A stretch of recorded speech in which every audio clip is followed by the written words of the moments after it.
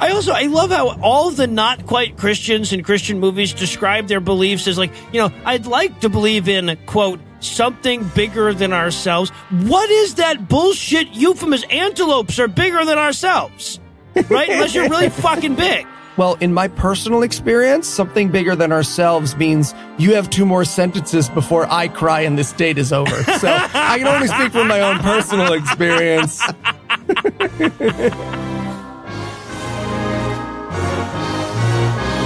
God awful movies.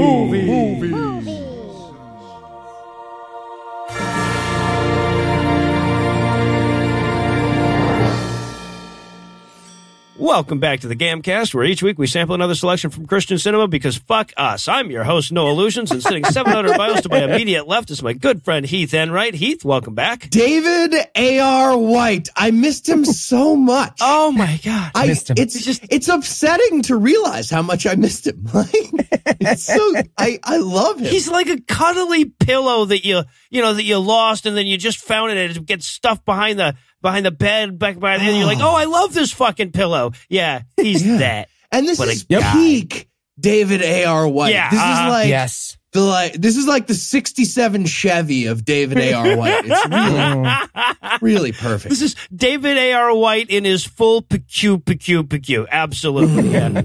All right. And of course, sitting 900 miles to my northeast is my bad friend Eli Bosnick. Eli, how are you this fine afternoon, sir? I'm amazing, Noah. I'm a man whose love life has been reinvigorated by outfit stuff. What? The GAM streak continues. David A.R. White is the outfit stuff of GAM movies. Yep. Oh, okay. Yep. Okay, I just thought of what you heard, and that was very upsetting for you guys. What, we don't get to talk about our sex lives ever?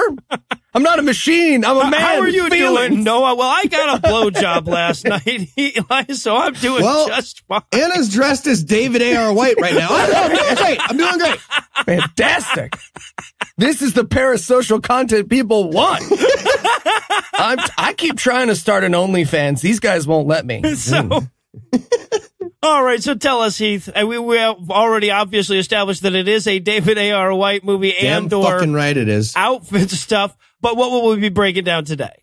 We watched Jerusalem Countdown. Finally. Oh, it's a movie from 2011 based on a book from 2007 by Armageddon pastor John Hagee. And it's the story of how the Bible correctly predicted the apocalypse of 2014. So, for those who don't follow international news very closely, in 2014, the world ended. This is the movie about that. Yep. Yes, it is. You guys remember Blood Moon? The whole thing? Yeah. There's a tetrad. It's a 4. And Eli, how bad was this movie? Well, if you love your aunt's Facebook posts about the coronavirus, but you wish they contained more completed Jews, you will love this movie. Oh, it's so good. It's wonderful. One of the best parts of our job is the insight into the other worldview. And this is how fucking up your own ass is your head when you're like, you see, they nuke 7 American cities as a distraction to take on Israel. Like, that's the level of self-sodomy going on at the basic core plot of this film. Yeah. Did you say distraction? So like smoke bomb, but a nuke?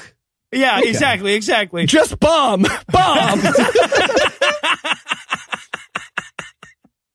All right. Before we go into the best, worst, and shit, complete the sentence for me. This is the best David A.R. White movie I have seen since blank. Before I started watching it. What? Okay, what's the one where he's like Zach Morris in Second Chance. Wow. Really? Yes. Second Glance. Yep. Second Glance. Yeah. Glance. Was it Second Glance? Yeah. I think it might have been Glance. Yeah. That was pretty great. Hold on, though. No. What's the one? It's Revelation Road with the giant yes, exactly. hammer. That's where I was going. I was giant saying there hammer was a correct with the answer. vase. Yeah. Yeah, right. There was a Warhammer the last time David A.R. White was this good. He forged a Warhammer, and he like has a motorcycle fight, and the hammer spins out and explodes next to the car. The leaping handcuffed somersault to the gun thing. that was right. Like that's the moment that perfectly encapsulates Revelation Road to me. This is the best it's been since that. Yeah. Yeah. Guys, I'm on David A.R. White's IMDb page. And we've seen all of these fucking movies. I know, it's damn near everything he's ever done at this point. It's real Eventually, one day we're going to meet this guy, and it's going to be really fucking weird. Yeah, we're going to meet him when we fund him to make his next movie because we ran out, and we're like, he needs to make another one. We hand him a giant check like Ed McMahon. All right, so is there anything you guys want to nominate this one for being the best at being the worst at? Yeah, so many great options, but I'm going to go with best worst, best army guys jumping out of a pickup truck. Yes. Okay, you obviously we're talking about the guys with the giant parkas on. Absolutely. Yes, that's exactly what I'm talking about. It's the greatest single moment of action in this movie. Even with so much competition from David A.R. White, he's not even in this moment. So clearly, he got like two of his paintball buddies and dressed them up like with the parka. It's like terrorist ice-capade characters or something. Mm-hmm. Yep. And they get dropped off to do bad guy stuff, and they fucking explode out of the back of this pickup truck, just backflips and somersaults, doing tactical paintball maneuvers, making noises, swoosh, wah, wah. It's fucking. And the funniest part about it to me is that it's all in like 2.5 foot deep snow. It's the best, and it's for no reason. They're like posing as if they're on a runway at points, and then they go back into it. But again, no reason. At this point, they're just walking over to a fence with nobody around, like 20 feet away. Dive roll, wrist control. Flip. You're risk controlling me now. We're on. It hurt. We're on. Okay. So Eli already alluded to this a bit, but I'm going to go with best worst Rube Goldberg plot. Yep. Right? At some point in this goddamn plot, a balloon popped to force a chicken to lay an egg that would roll down into a spoon. This plot has more random devices that don't work than a goddamn Radio Shack. It's like the fucking moon landing hoaxers hired Heath Ledger's Joker to help Glenn Beck take over the fucking world. Oh, and see, I was going to go simple. I was just going to go with best worst inciting incident. So, please identify the inciting incident. Yes. Would that be the creation of Israel? Sure. But there is a subplot of this movie that is based entirely on the fact that brown people moved in across the street. An entire subplot will be based on that. Yep. All right, well, I'll tell you what. We've got a lot of yarn to unspool over these push pins, so we're going to need a quick break, but we're going to be back in a minute with all the grown men playing guns that is Jerusalem Countdown. Hey, everybody. Hey, Craig. Who's this? This is my drunken shitty uncle. A pleasure, milady. I'm a guy. All right, why's your hair so long? Seriously? You brought your drunk shitty uncle to our writers meeting? Yeah, fuck you. He and my aunt are fighting right now. Do you mind? I mean, kinda. If you know what you should write a movie about? What? You should write about Israel, and they get attacked by the Muslims in Russia. Muslims in Russia. Let me finish. And they have suitcase nukes, so that rapture. Okay, I don't really think that's the. Please don't interrupt. The rapture is the last thing I said. You don't think the CIA, like, they don't have like a full-time team tracking the Bible? They fucking do. They follow the Bible. It's the wait, like truth. Like physically? Tells you, yep, physically, spiritually, you name it, just whatever. That's why it won't let me drive my car without the breather thing. Well, no, that's because of your DUI. No, I get the shot. You're on some fucking whore. What happened? I think he means STD. Whatever. STU. Whatever. Kids these days, the pronouns. I need a nap. I'm just take a little nap. Okay. You just want to make everything he just said into a movie? Yes. Hello there. It's me, Heath Enright, here to tell you about Puzzle in a Thunderstorm's brand new show, D&D Minus, where you'll get to hear me, Heath Enright, win at Dungeons & Dragons. Heath, nobody wins at Dungeons & Dragons. The show stars my character, Dave the Dragon, who is winning, and yes, you do win. He's a Dragonborn. He's a dragon wizard dragon. Not a wizard. Who is awesome at everything and a dragon. I mean, mostly you spray poison on food you want. Tune in to hear the story of Dave and his sidekicks, Noah, Anna, and Morgan's characters' many adventures with Eli as the dungeon assistant helper guy. Dungeon Masters, what it's called. To the regional maybe. Helper. Available on iTunes, Stitcher, and wherever else podcasts live. Or check the show notes. D&D Minus. Dave 31, Dice 0. That's not a score. Oh, it's a score. He's right. It technically is a score. Yep. A2, Noah? At 2. And we're back for the breakdown, and we're going to start off on some good old-fashioned Christian movie apocalypse. Rapture apocalypse. I got so excited right away. Yeah, no, we open on the everyone run in different directions rapture again. Again. What? Why would you run in any direction? I don't understand. Know. I don't know. Neither do the extras, because they just run back to where they started, right? Eventually.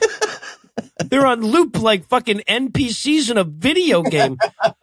And okay, so we see they had the money to crash a truck, but not a helicopter. No. Well, that helicopter went behind that tree and made a lot of noise. Kobe. But then they show us the sad clothing like floating down from the sky, supposed to represent the people getting raptured out of that helicopter, I guess, right? Oh, is that okay? Oh. All right, yes. Okay, wow, you just solved such a huge fucking mystery for me. Oh, well, yeah, for a second I was like, evangelical skydivers all around? I was thinking maybe like he let them be dressed for like the first 80 or 90 feet and then zamped them out of their clothes or something. But no, that makes, okay. The angels are bringing them up and God's like, what the fuck are you guys doing? Leave their clothes. Leave their clothes. Haven't you seen any of my movies? Oh, sorry. All right, but then we cut to 6 days earlier, right? So we're going to lead into that rapture, but we know it's coming. So we cut 6 days earlier. We were at a ship docked in Chicago. Fun fact, from this movie, I learned that Chicago has a port. I also learned it takes me 4 tries to write the word port without accidentally writing the word porn. Okay. We've been to Chicago together multiple times on the lake. We've seen it. Whatever. All right. So, why would you put a port on a lake? That's ridiculous. And this, by the way, is... Why would you put a porn on a lake? No, it's obvious why you would do that. Thank you. Silly question, Heath. All right, so this is where I learned that this was based on a book by a John Hagee. Amazing. Got really excited. And what we're watching here is we're watching these guys. They're all sneaking these big pastel-colored suitcases off of a boat. This is supposed to be like a mobster, drug deal, terrorism, something, but they used David A.R. White's mom's luggage. So you want to have a different color because everyone's going to have a brown one when you get to the carousel. You want to have something bright, like a purple. That's true. I go with the yellow. Yeah, this is why I gave Heath the Minions bag when Away advertised for us. But what this means is that the Antichrist spent a bunch of time picking out nice luggage to hold his weapons. Right. Well, and he didn't just figure out one bag that would work. He's like, no, I want 7 different colors. It could be a little rainbow. You guys can walk. It'll be a little rainbow. It'll be nice. There's 7 of them. Right. It just makes sense. It's called eclectic. They don't match. It's on purpose.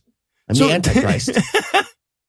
And this is where we're reminded that all of the bad guys from Christian movies all come from the land of Guttera, right? They show up with these things, and the guy just goes, and everybody shoots the guys carrying the suitcases and takes them away, right? Yeah. And then all the bad guys take their stepdaughters to soccer practice. I'm sorry. Oh, in their very practical minivan that they then drive away in? All the terrorists get into the little minivan and drive it away. There's like, put the suitcases in the back, and there's also plenty of cup holders if you need them. Do you guys want me to put on Minions too? Yeah, Minions too! So, all right. And then we get a little title card, Jerusalem Countdown. Well, yeah, John Hagee's been doing a Jerusalem countdown for decades now. Yeah. He's been like 2.5 for a while. Yeah, exactly. How many times has he predicted it and missed? Like 8 or 9 publicly with different scenarios each time? It's the best. Quite a few. He hasn't done one since 2015, right? That was his last? Oh, so he's batting 1,000 since then. Or 0. Infinity. Same whatever. Number. Yeah, exactly. All the same idea. All right. So, yeah, and now we cut to Washington, D.C., where we have... So what's going on here? We got David A.R. White watching the news, tracking what's going on with the Middle East. You can tell by his computer. And the guy who's giving this speech, it's like David A.R. White's version of Fox News, right? So too hot for Fox News, because his speech is basically like, look, some people don't want peace. Muslims, which leads to the single biggest threat we have. So he's like, hey, look, the key to understanding the Middle East is to understand that the Jews are the good guys. The Muslims are the bad guys. That's right. The bad guys. And of course, and we have to establish that David A.R. White is single. So we have the single guy food spread going on around. Oh. But they do it so badly. There's a pizza box. Yeah. And there's the like stereotypical Chinese thing with the lo mein with the hashi in there.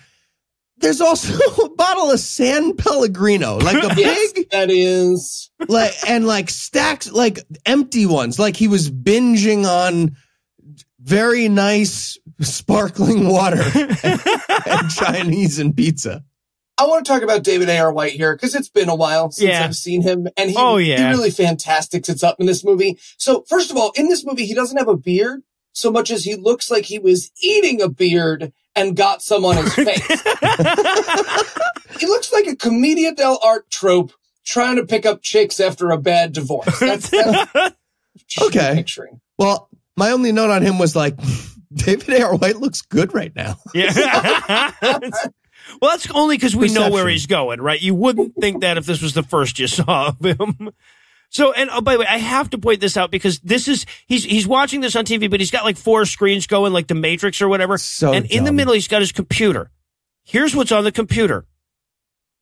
An FBI logo, a box full of Python script, a teeny, teeny, tiny small bar graph, the words Middle East database just in a box by themselves, no database connected to them. A list of phone numbers off to the left, that might be the database in question, and a picture of a satellite and a picture of the Earth in case he forgets which planet he's on. So that means the FBI wrote a database / exposition program.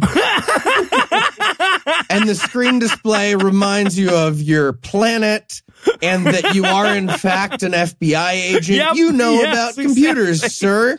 Like, it's so dumb. All right, so he gets a Skype call from Brian, though, who has the files he was looking for, along with a little more exposition, right? Yeah.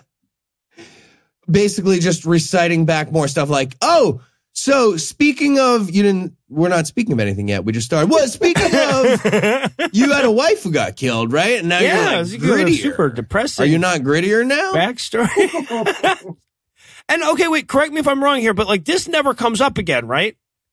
I don't think he had a wife who got killed. I think that is a picture of Eve, and we're supposed to watch him like they had a breakup. He's mourning their breakup.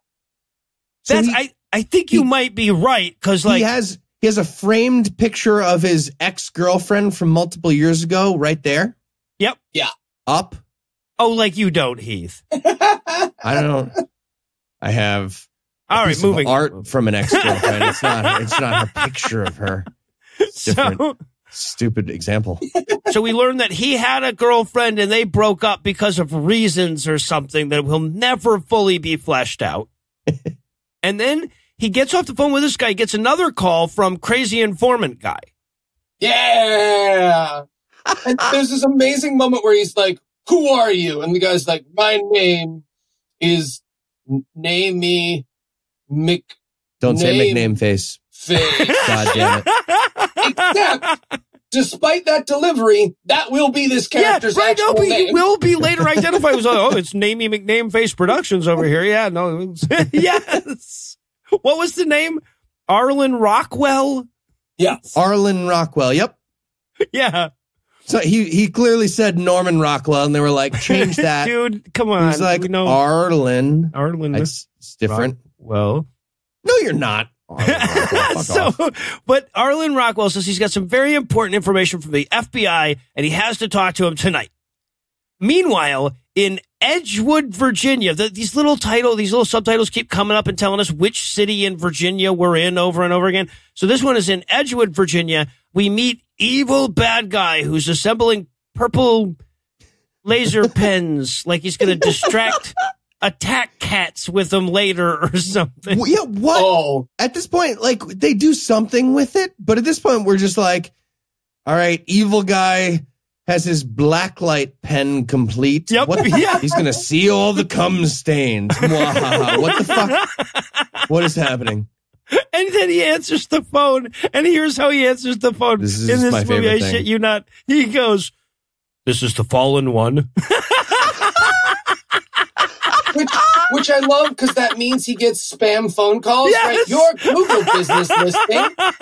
Oh, fuck. I hate these. It's so good. Because what if there really is a problem with my Social Security, though? Then what will I do? Yeah, he answers, "This is the fallen one." And you can just hear the frustration from the other guy on the other end. He's like, "Hey, Dave, it's Alan." And then there's this long pause. And Alan's like, sorry, okay, this is Dark Minion. You're damn right it's Dark Minion. Okay, all right so then. Dumb. But except for the guy on the other end of the phone is taking it even more seriously than he is, right? He's got the voice modifier thing going on. He goes, "Hello, my son. That's right. Is there much to report?" Except the voice modifier is way too low, so I had no fucking idea what he was saying. He was like, blah, blah, blah, blah, blah, blah, blah, blah, blah.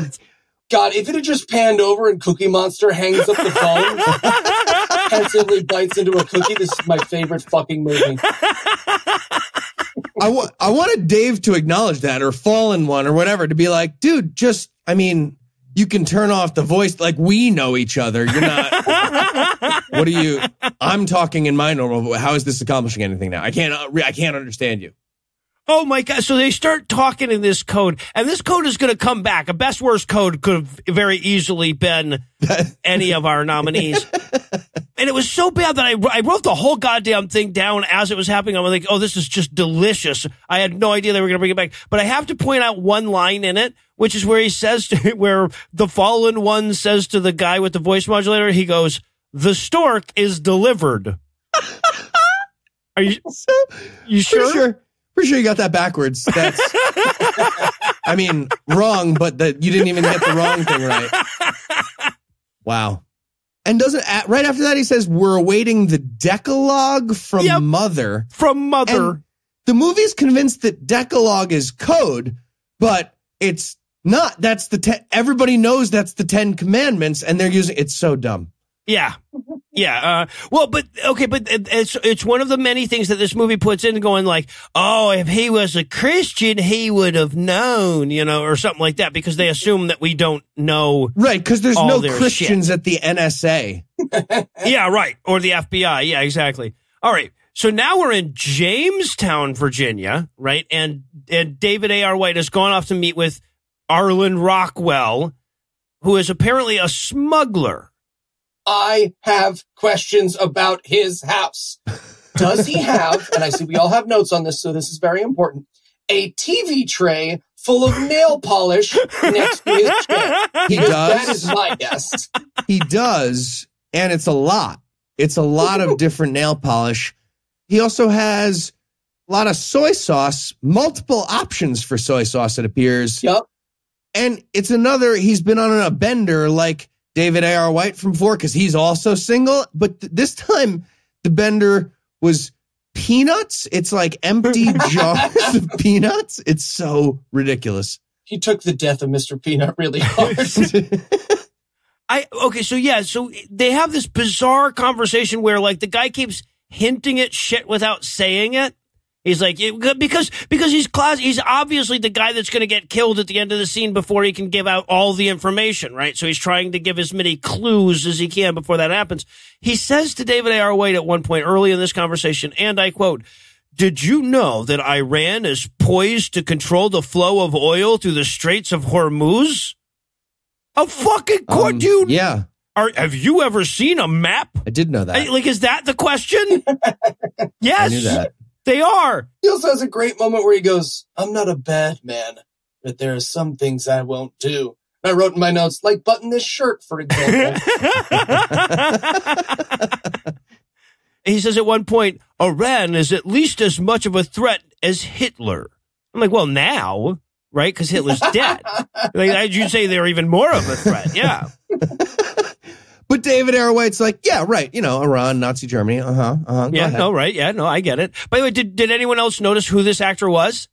That's Lee Majors. Oh, that was Lee Majors? Yes, yes.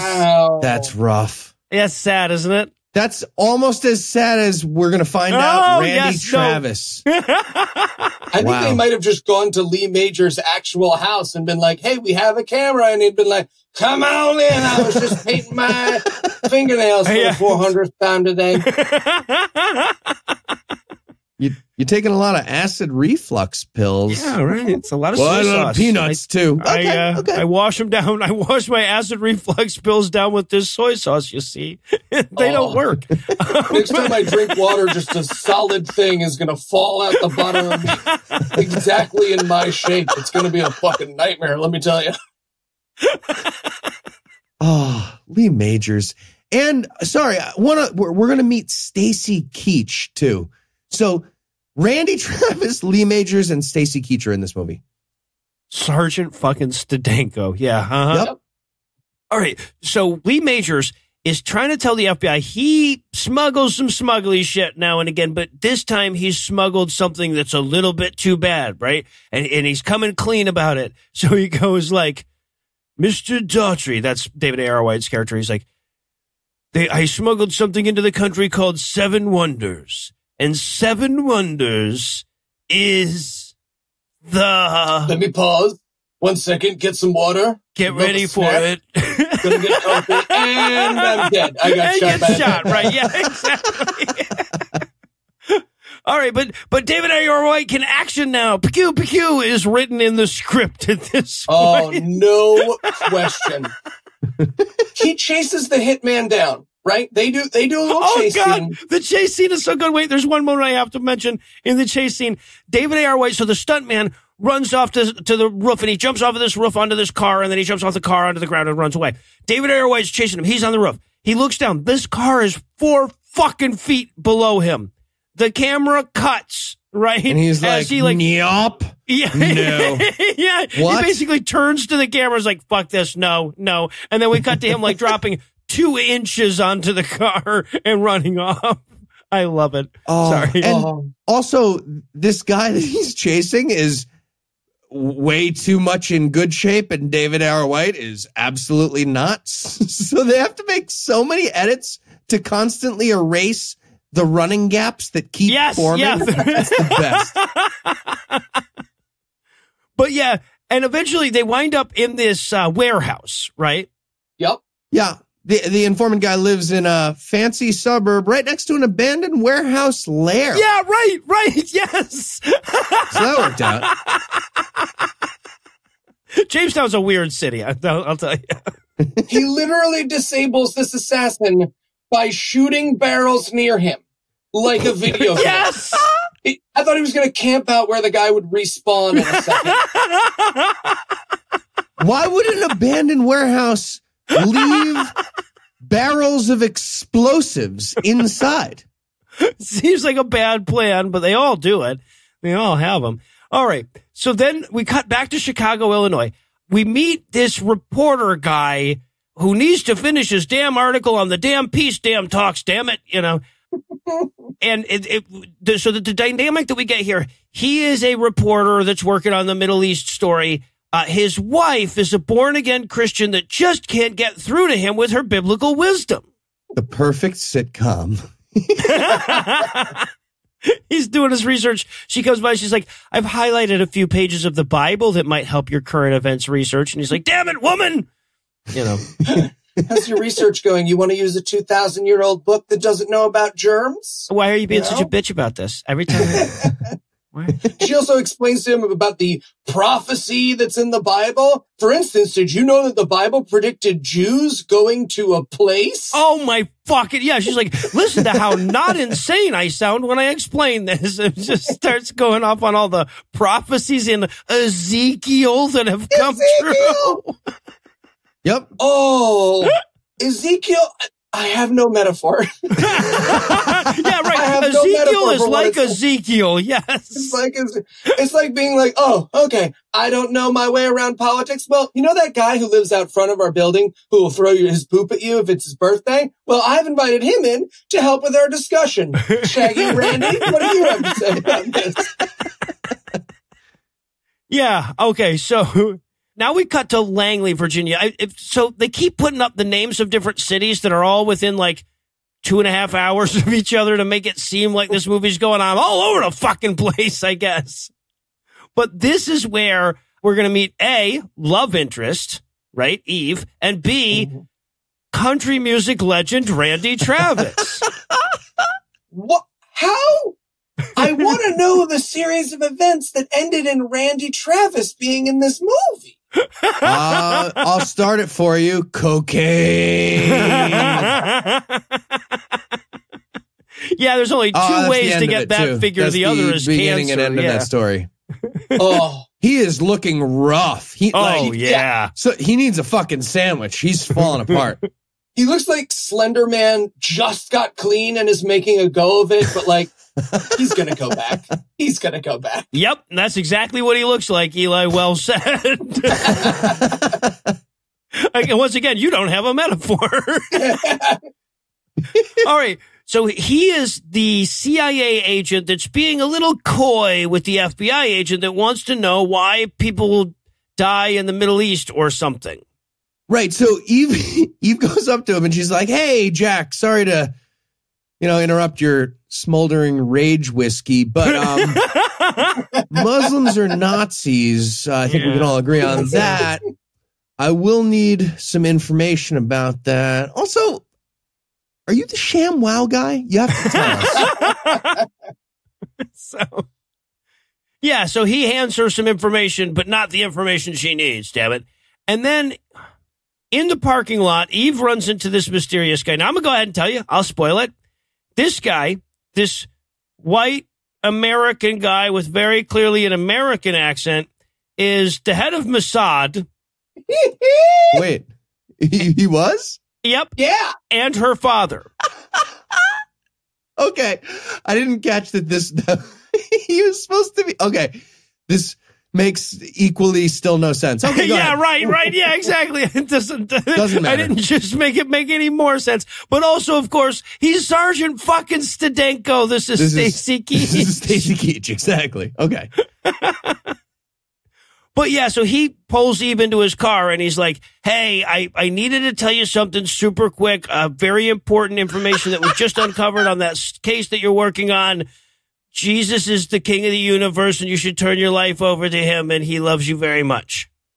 Is the information that's what he's the head of Mossad. That makes it so much better. Yeah, the head of Mossad is saying to her, also an intelligence agent, so I realized that the Bible is complete literal truth. So I flew here to the U.S. to make sure U.S. foreign policy reflects that from now on. Yep. Yes. This is important. Yep. I really need more spy movies with a proselytizing deep throat. Like, this is there's a real opportunity here.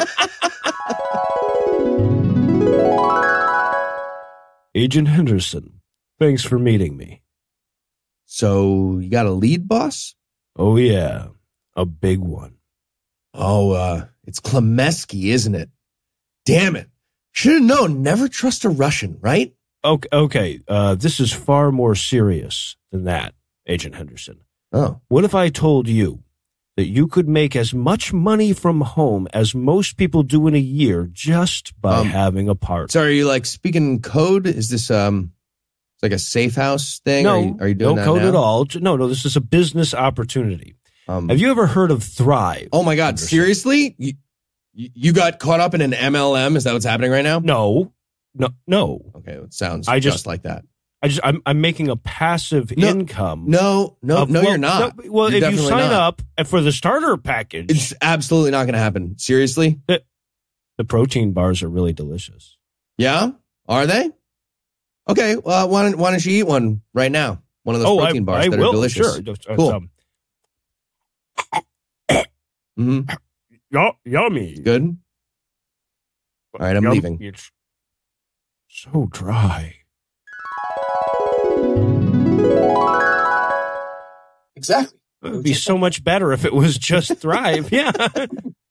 Yeah, but he wants her to see that Jesus is the only path to heaven. And she, to her credit, fucks off. She's like, you know what? I'm done now. Leaving. Oh, we're all done with the spy stuff. Cool. All right. Talk to you later. Bye-bye. Yeah. And then because, damn it, if they're not going to get their money's worth out of those groovy place name subtitles, we cut to an FBI interrogation facility in Bethesda, Maryland. That's a different place. It's also in the region, different state. It's a real place. There's an original pancake house there. Just so everybody knows. So, yeah. So now Davey has that guy that he exploded with the barrels that he just knocked him unconscious. And he woke up in the interrogation room reciting the book of Revelation, apparently. And there's like a low-level FBI person here who tells him that. By the way, I'm sorry, I don't mean to interrupt, but by low level, you mean black. Yes. Uh-huh. Yeah, and it's real upsetting how that plays out, actually. Every time in this movie, it happens like 5 times. Yeah, it's a woman of color here, and she's definitely low level, and she gets it's very upsetting. But she says, "Hey, just so you know, David A.R. White, the guy in custody, he recited the Book of Revelation 6 times. I was counting," and he's like, "Why the fuck were you counting that? Please leave." But then he like thinks about it a little bit more and he's like, wow, 6 times. Impressive, actually. Okay. Yeah. How is that more mean? impressive than 1? Yeah. Once you've got it memorized, you've just got it. Like if she said 3, he would have been like, all right, fucking amateur. I'm just going straight to bad cop. This will be easy. So David A.R. White goes in to question him, but the guy is not being very cooperative at all. He won't even tell him what 7 Wonders is. Hey, sorry to interrupt your Revelations mumbling. Heard about the 6 times. Congrats on that. You want some coffee or juice?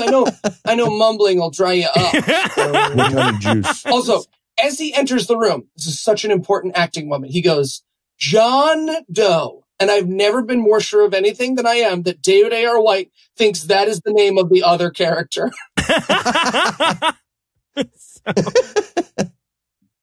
Yeah, so the guy won't help him, and he's just, he's questioning away, but then suddenly the guy, like, springs into action, grabs David A.R. White by the back of the head and slams his face against the table, and then he does it again about 106 times because I figured out how to back 10 seconds. on the PureFlix player. So I was so mad for a second. I was like, did mine fucking skip? What? I only came once. I could have come 106 times. I did anyways, but it's so good. Yeah, he just basketballs his fucking head off of the table and then starts to run off. But just then, Eve, the mysterious love interest that broke up with him / died earlier in the fucking movie or whatever, shows up and saves his ass. Right? Just before the bad guy can escape. From a holding room in FBI headquarters or wherever they are. Yeah. Yeah, right. Into the great wild beyond. So, okay. Meanwhile, back in Chicago, reporter dude is watching this movie's Benjamin Netanyahu. And again, this is the too hot for Fox News guy. And now he's explaining to us that they can't agree because so-called compromise involves Israel doing anything. And that is fucking untenable. God. Yeah. This was a hard one to listen to, actually. This was pretty rough. At one point he says, we gave up land in 1948. No. And I was like, oh, really? What else happened land-wise with Israel? Yeah. So, England gave up all of India. I don't know if you guys know that or not. It's a lot of land. This is this moment where he's like, every time we give up land, it grows terrorists. We gave up Lebanon. We got Hezbollah. We gave up Gaza. We got Hamas. And I'm like, yep, that's what's happening. Yep. I don't think those groups popped up because of the land that was given. No, I don't think that was the focus. And he finishes by saying, we're the only country made by God. What? Excuse me, sir, but I have this high school textbook from Texas that would beg to differ. Yeah, right. Meanwhile, Ninhursag of Mesopotamia just throws the remote at TV. Fuck you, Mesopotamia has no more land to give, assholes. All right. Yeah, so he finishes his whole no, actually, if anything, Israel has been too generous. We've had complaint speech. Oh, and then we get a very quick moment of the fallen one, remember from the phone call? He's preparing a bomb, but what? They didn't have C4, so they just used clay. Oh, is that what he was doing? Yeah, I wrote evil guy is making those ASMR videos where you cut soap. I said he's making something out of clay. I bet it's a dreidel. Oh, I thought he was just playing with clay. Just Lulu doing fallen one stuff with clay. Gonna be. All right. So now Eve is filling in Davy. Oh my God, this is such an awkward way they come back on this fucking scene. So she's filling Davy in on all the stuff she knows about the guy that he explodey barreled earlier, right? Yeah. Her opening line is, he's a spook. Maybe find a better phrase to refer to your only actor of color in the movie. I honestly, I think that fucking David A.R. White got excited when he learned that he got to use the term spook if he made that character a CIA agent. Yep. Right? Oh, he's if we have him in custody, we could call him our spook, couldn't we? Yes, David, we could call him that. I also love to, over and over again in this movie, everyone is crazy sexist to this character Eve. Yes. But the movie is completely unaware of it. It is the only through line that this film has. Yeah, everybody's constantly you could smile once in a while, and the movie's the script is well, she could smile once in a while. I mean, really. But this is where we're going to get their backstory and why they broke up and why he was brooding at her picture. Are we, though? Well, yeah, because he's like, are you still mad at me about the backstory thing? And she's like, the time you killed a bunch of people? Yeah, man, I'm still mad about that. And he's like, no, it was a good tip. And she's like, no, it was a bad tip. And I just wanted someone in the movie to be like, was it true? There's a way to tell if the tip is true or not. Was it that he killed a bunch of people? I got that he made people stand outside in the rain. I feel like they weren't exactly in a hurricane. Clear. She was like, you evacuated a building in the middle of a hurricane. And he was like, it was a good tip, damn it. And she was like, no, it wasn't. I assume people got more than wet. Several colds, serious colds, who lasted a while. It was a cat too, but still, it was very uncomfortable.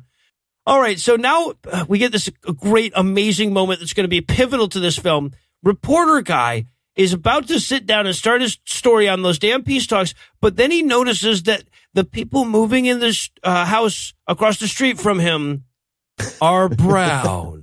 Yep.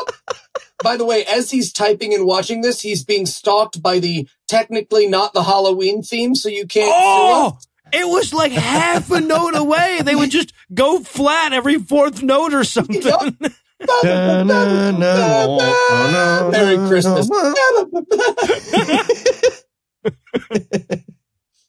But the evil Gutteranians are moving into the house across the street. Yeah. And I just want to say to the Gutteranians, maybe fucking 123 Maple Drive wasn't the best hiding spot for your terrorist cell and suitcase nukes. But this is where we get the true message of the movie. Snoop on your neighbors, because they're probably terrorists. Yeah, uh-huh. Yep. He's looking out the window and he's watching them just unload their, like, we're going to find out, nuclear weapons in the middle, like right under a street light, just taking them out. And he's looking out the window. He goes, those are ammo crates. Nobody else in the room. Those are ammo crates. I said that to myself out loud. I said to myself, yes. Did I say that out loud just now? How are you guys enjoying the movie? All right.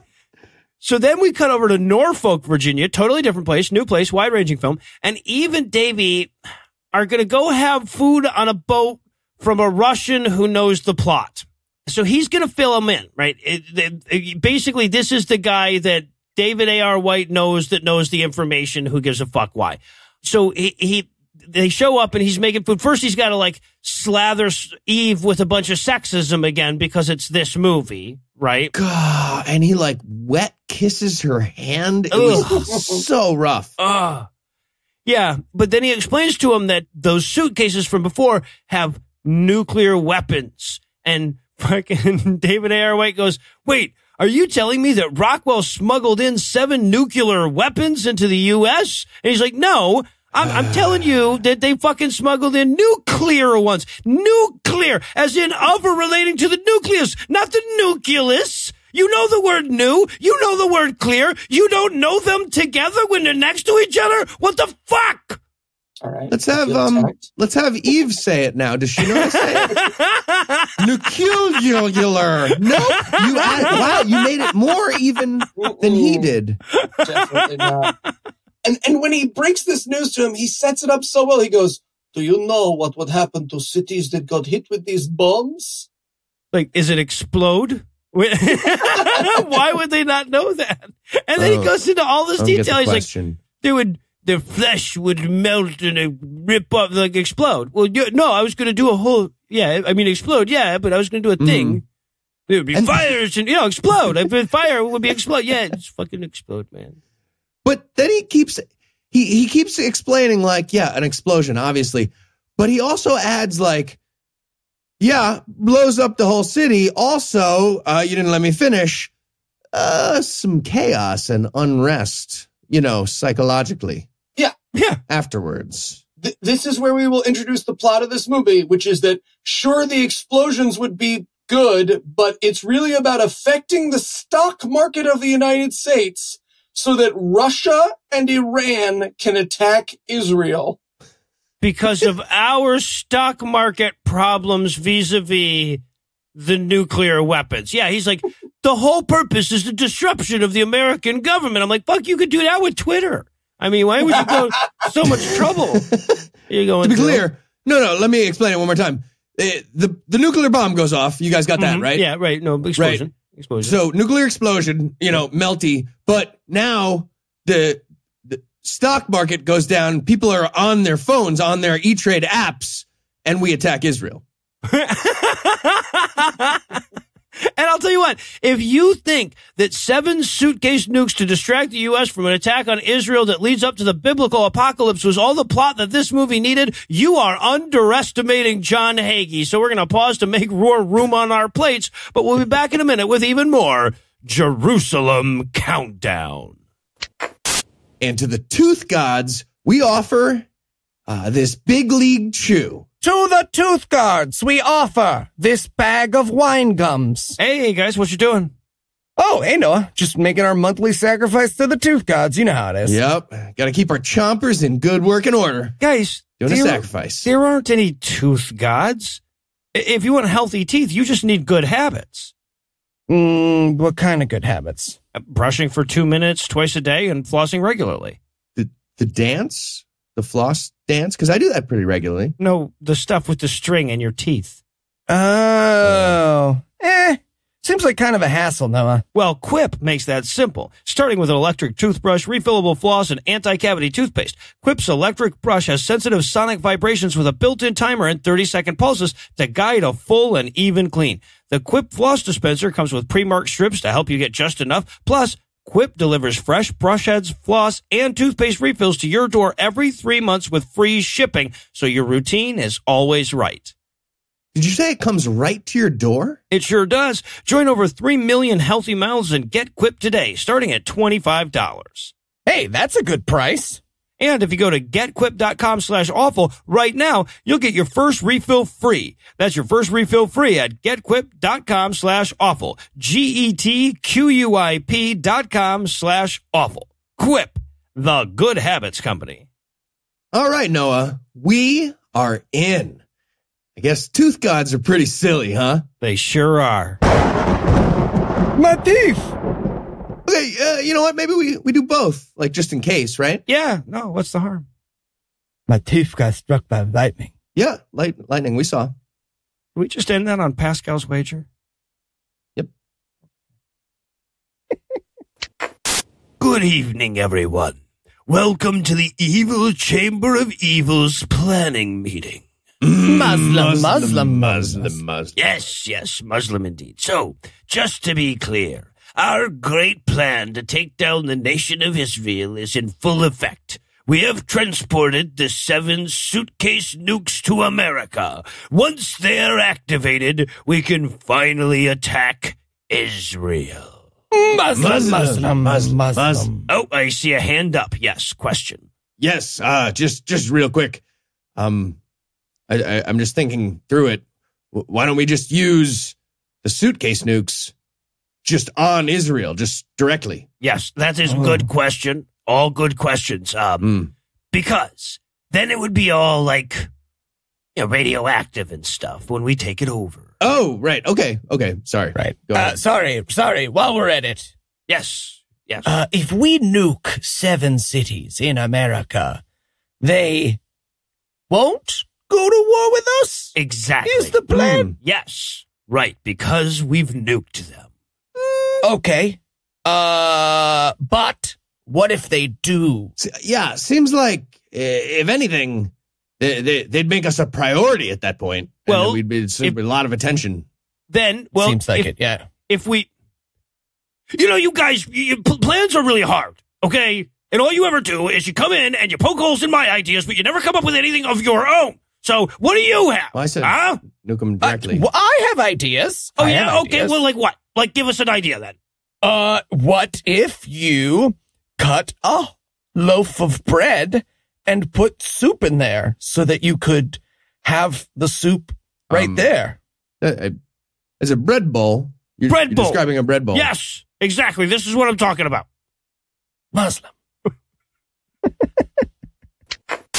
And we're back for more of this shit. We're going to open up on Davey and Eve driving from their Russian informant, saying all that new plot shit out loud again in case anybody didn't catch it. So just to make sure we're all on the same page, Grandma. Iran equals Nazis. God, no, Iran equals Nazis. Nuke suitcases, right. But Davey, he's sick of only knowing Act 1 information, damn it. So, like, she knows more than he does, so he pulls over and threatens to kick her out in the freezing cold in the middle of nowhere on the highway if she doesn't tell him classified information. So she does. And so basically, her classified information is the FBI was going over it again, and it turns out the Bible is right about everything. And the example she gives here, because again, we're going to use all of them, is the nation of Garage, which sounds just like Russia, if you think about it. And it's worth pointing out that Garage has been every country that Christians who live not there have ever wanted it to be since forever. Gog and Magog. Yeah, exactly. Yeah. Exactly. And she says, well, according to Ezekiel, and I started dancing. Ezekiel, time cube of the Bible, the man who ate a scroll and fried poop bread in his book, right? Yep. She says, according to fucking Ezekiel, Russia and Persia are going to form an alliance to obliterate Israel. I'm like, I'm sure I would have remembered that in Ezekiel. Real quick, can you point to the country of Persia on this map for me? Now, in today's time. I know they have a Gulf. You're pointing to Jamestown, Virginia. You're drawing a cat? Okay. Okay. All right, so the fallen one guy gets a call that the other CIA assassin that they sent after David A.R. White has been arrested, right? And then fucking Mossad guy catches up with, Stacy Keach catches up with Eve and Davey to like fill him in on yet more plot material. Sorry, it makes it so much better that he's the head of Mossad. It does. It actually does change something. It just makes it so much sillier. This is amazing. Okay. Yeah, so she calls him up and she's like, hey, it turns out that your spook that you have in custody, spook, we're allowed to say that when we're talking about a CIA agent, is actually, he has a sister, and that's where the next scene will be. And just to be clear, the code from the bad guy to the fallen one was, the sister's bedroom needs to be cleaned. Air fucking tight code that is. Yeah. Was sister code for sister in this? Yeah, it was code for sister. You didn't want to... Okay. So, yeah, all right. So Davey goes back to interrogate that guy again. I wanted so much for him to have like way more handcuffs on this time. Let me ask you one question about your sister. Is she single? Because I'm eating pizza and Chinese food at the same time now. I'm so single. It's rough. I don't understand how that's a negative. Who doesn't like pizza and Chinese? And San Pellegrino. Yeah, right. So now they're going to split up. He's going to go interrogate that guy. Eve is going to go find the sister and interview her. But damn it, if she isn't already dead when she gets there. Okay, she knocks on the door. There's a pause, and the door opens. But not when she knocks. No. So it was on like an emptiness, openness timer? So, and then while Davey's interviewing interrogating the guy, he's like, hey, I see that you have a lot of missed calls from this number. Let me call it real quick. So he calls it, and wouldn't you know it, the phone next to the dead body starts ringing, and it's Eve and Davey talking to each other, and they're like, well, this is awkward. We know each other's numbers. He's like, yeah, you got 11 missed calls. It says fallen one. You guys are idiots. Really? Fallen one? Fallen one winky face eggplant emoji? I don't really know. Weird. But just as they're talking, the fallen one bursts out of a closet. When we say bursts, is bursts well, just to be clear, like huffs is, I think, the word that we're looking for here. So here's what happened then. This assassin, this international assassin and master of chaos warfare, we'll get to it a little bit later, assassinated a spy sister and then hid in her closet. Yep. And waited for FBI agents to show up. When they did, he burst out of the closet, shoots the red shirt, right? The red shirt that she brought with him. Again, low-level guy. He's an African-American gentleman. And then runs away without shooting her. Not only runs away, but there's like a little down the stairs chase. And when she gets outside, he's not directly outside of the door. So she instantly gives up. Yeah, right. Yeah. It's like, he made it outside. That's base. We called that earlier. Yeah. We called it outside his base. I'm not even allowed to go out of the yard. Standard FBI. Yeah, right. But this CIA assassin, we've established that this guy's supposed to be the super assassin. We'll get back to it and establish it some more later. had the drop on these two people and managed to kill 0 of 2 of them. Well, actually, I guess eventually the black guy dies, but yeah, not a great super assassin. And he set up a weird, like, delayed door opening device of some sort also. Honestly, I didn't plan the closet. I spent like 45 minutes on the delayed door. I feel like the delayed door would take a while, right? Yeah. No, there was strings. So you got done with that, and then you just dove into the closet at the last second? Yeah, you know how, yeah, exactly. It's a front end, back end of the essay situation. Cool. When did you guys agree on that outside was base, though? Did you talk it through? Like a different day? All right, so now we have my favorite scene in the goddamn movie. All right, this is a minor scene that actually could get cut and nothing would be missing from the movie, except this is a Christian movie, so they have to keep this one. This is the scene, it's like the next morning, and the reporter is having that awkward, I should have listened to your biblical prophecy conversation with his wife. Right? Which, again, to be clear, he now believes that because his neighbors are Muslim. Like, yeah, because we, the movie viewer, know that there are suitcase nukes. But he's just like, I saw brown people moving in across the street. I'm sorry I didn't listen to you about the biblical flood. Yeah. Those are his exact words. He's like, hello, wife, I'm a real journalist. I'm very sorry that I didn't listen to you, that Noah's flood is literally accurate. This is marriage? This is what you have to do? This conversation is fucking amazing. First of all, we should acknowledge that her robe is tied as though she's afraid that she's going to show some throat, right? Really, it's tied as though she's trying to strangle herself from it. And then the husband goes, they're arguing about why he hasn't become Christian yet, right?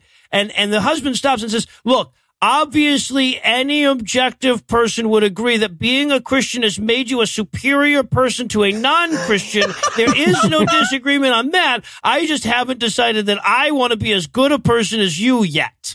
Yeah, you've changed, he says. Yeah. You almost never want to do outfit stuff. And the theme, it's always the same. It's always shepherd and stuff like that. Come on. And the wife goes, she says, look, believing in God or not believing in God are both equally leaps of faith. And the husband goes, I agree with you because Christians wrote this. That's right. I'm sorry. I'm apologizing because I don't believe in the literal flood of Noah. I'm sorry. Yep. Then she goes, do you even believe Jesus existed? To which he says, and I quote, yes, of course, there's overwhelming evidence. Billions of people celebrate Christmas and Easter every year. Did you know if you stack all the recovered manuscripts of the New Testament on each other? It's literally what I wrote. Yes, I know how tall the evidence is. I've read the case for Christ. At one point she goes, well, if Jesus wasn't the Son of God, why did they crucify him? I'm like, wait, are you saying all of those slaves along the Appian Way were the Son of God? Hold on, that changes everything. And then she says, oh, maybe you just need to ask God to reveal himself.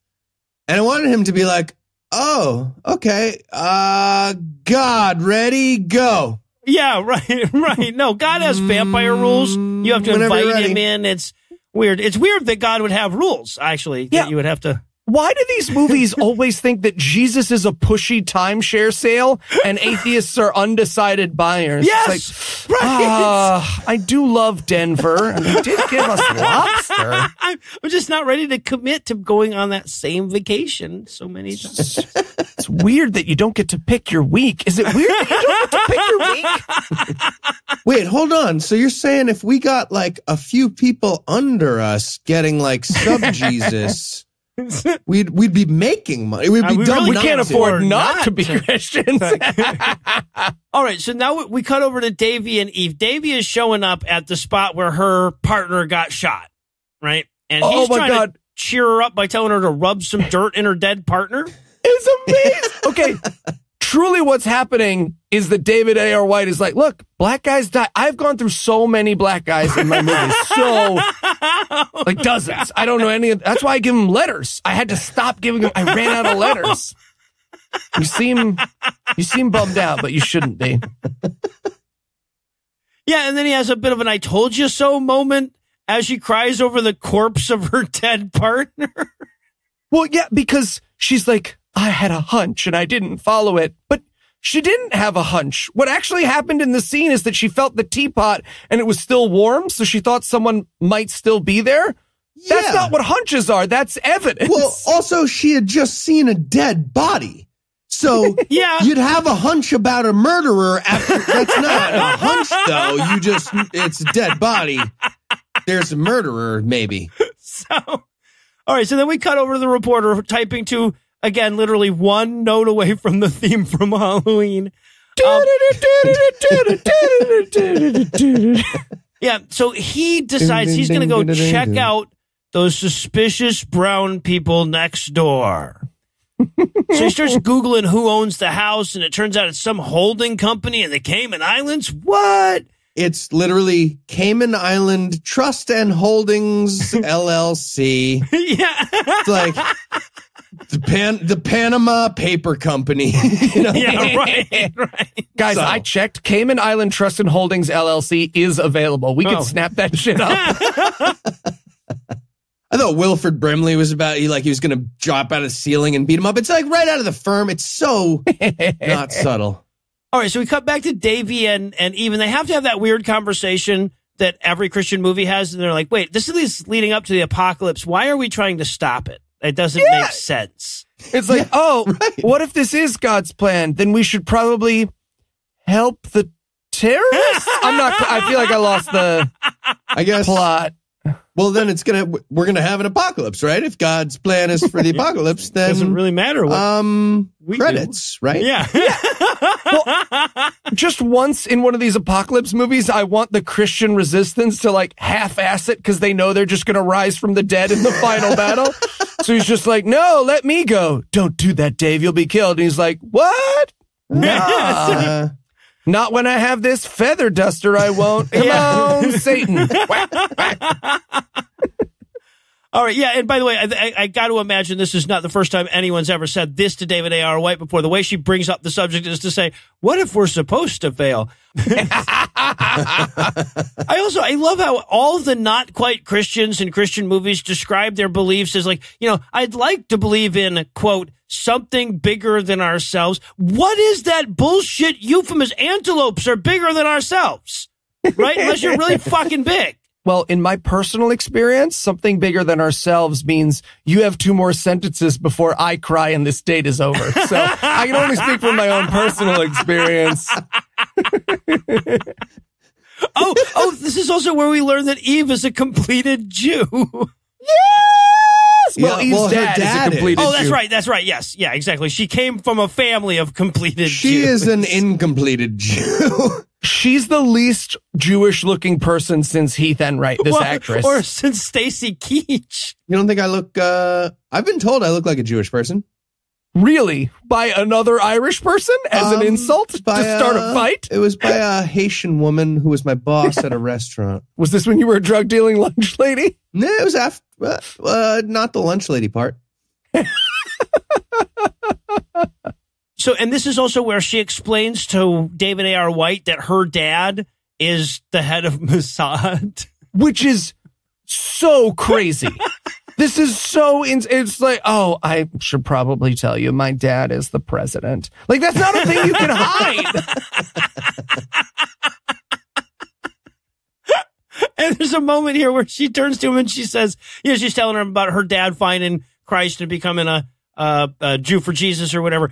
And she turns to David A.R. White and she goes, do you believe that Jesus died for you? And he's supposed to be an atheist at this point, but David A.R. White, the human being, the actor, cannot bring himself to say no, right? So his character just goes, I don't know.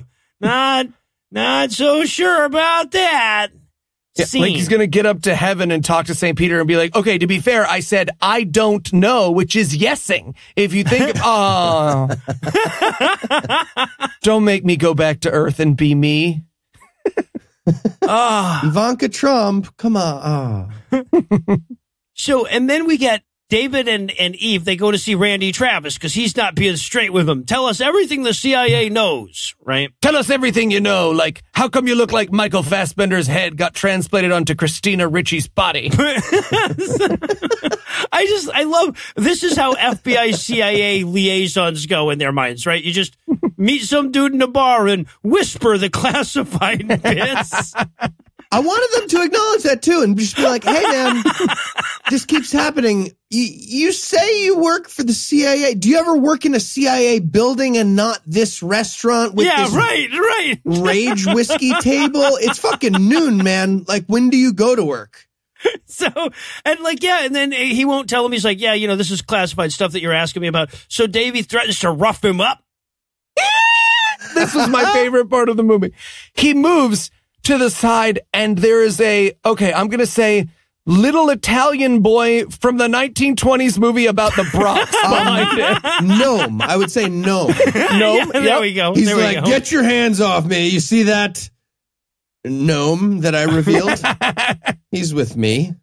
So, but he wants to know what the revolution of God is. And what the revolution of God is the Illuminati, but they can't use those words or they'll sound as dumb as they actually are. So they came up with Revolution of God. It's a group of secret antichristy people who are going to take over the world, right?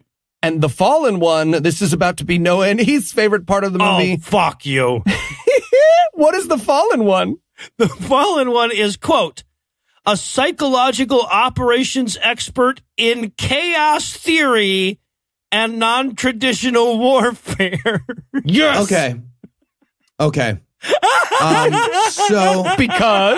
So that's full confirmation. This movie and everybody on it thinks chaos theory is the theory of spreading political chaos. Making shit chaotic. That is what either John Hagee or David A.R. White or both think that chaos theory is. He's an entropy operative. You're an entropy operative? Is that what you said?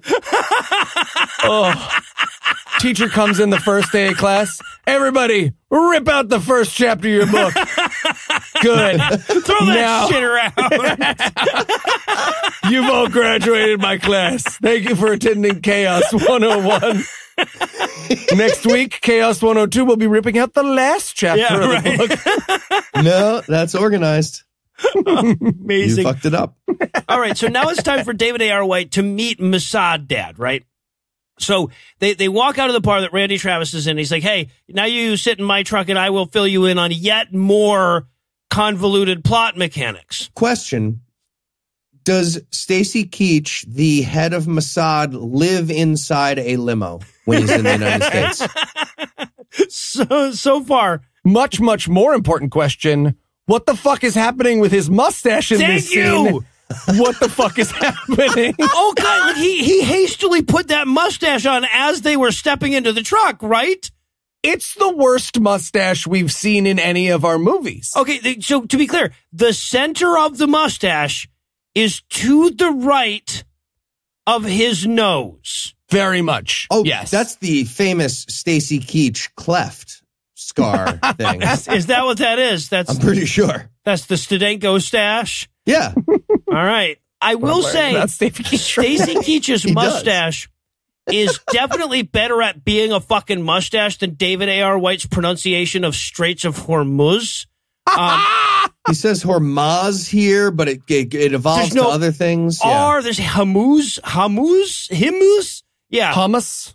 Yeah, that's what it is they could just barely get him away from hummus. And he said something that didn't sound exactly like hummus, and they're like, we're going to run with that now. That's it. We got our Straits of Nuclear. Yeah, right. Like, I only knew that he was going for Straits of Hormuz because they brought that up earlier. Anyway, yeah, but Stacy Keach tells him that only he can save Israel, and it's like, wow, that's weird because you're the head of Mossad. That's literally your job. I feel like that's your job. And this is where he tells him that literally he's like, yeah, Mossad and the CIA's prophecy department that they have, we kind of combined up. We found out that Christianity is the literal truth. So, keep that in mind as super fucking awkward. I gotta tell you. And he claims that the 6-Day War was in the Bible here, right? Yep. Mm-hmm. Yep. When was that? It's in the Bible. It's just in there in general. Moving after on. the scroll eating, but before the poop eating. Yeah.